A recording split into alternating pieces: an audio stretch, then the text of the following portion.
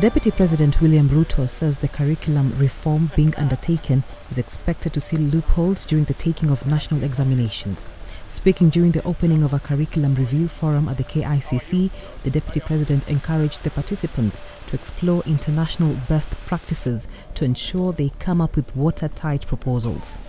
His sentiments come at a time when radical reforms at the Kenya National Examination Council have been undertaken following the cancellation of the KCSE results of 5,000 candidates as a result of cheating.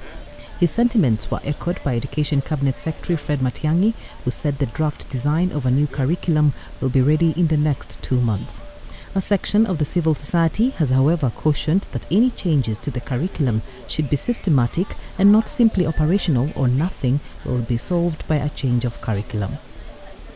I'm sure many of you are aware that we are a youth-heavy country. The majority of our population is young, and we are reproducing by about 1 million people every year.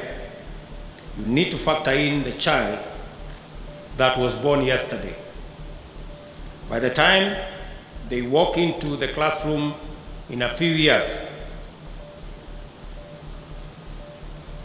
will we have the relevant content for them, or will we hand them down the same thing we taught their parents about 40 years ago? The Ethics and Anti-Corruption Commission says 52 million shillings recovered from Chicken Gate scandal will be spent on ambulances. Commission CEO Halake Wako told the Justice and Legal Affairs Committee on Wednesday that it will be the first ever undertaking of its kind where proceeds of corruption were recovered from offshore accounts and reinvested locally. The funds have been recovered from a London-based security printer convicted of bribing Kenyan election and examination officials in order to secure tenders.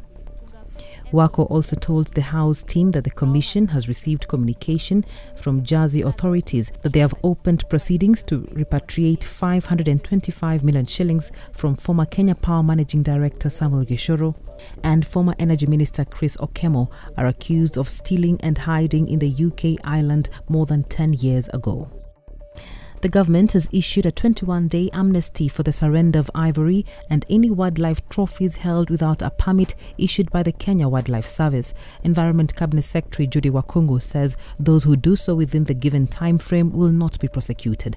Wakhungu says the amnesty is part of preparations for the torching of the largest ivory stockpile in the world, set for April 30th in Nairobi. The minister, who spoke at a news conference to update Kenyans on preparations of the event, says 105 tons of ivory and 1.3 tons of rhino horns will be set ablaze by President Uhuru Kenyatta in the presence of at least 10 heads of state and international celebrities, including Hollywood stars. The tribunal charged with investigating Supreme Court Justice Philip Tunoi will hold a status conference on Thursday. Tribunal Chair Sharad Rao has told Capital Newsbeat that the conference is designed to set out the modus operandi of its hearings, scheduled to begin on Monday next week. It is at the status conference that Tunoi will make known his feelings about whether or not the tribunal's hearings should be made public or held behind closed doors. The procedure for collecting evidence will also be laid out. The Rao-chaired tribunal is tasked with determining if there is truth to the allegations that Tunoi took 200 million shillings bribe from Nairobi Governor Evans Kidero in exchange for the upholding of his electoral victory.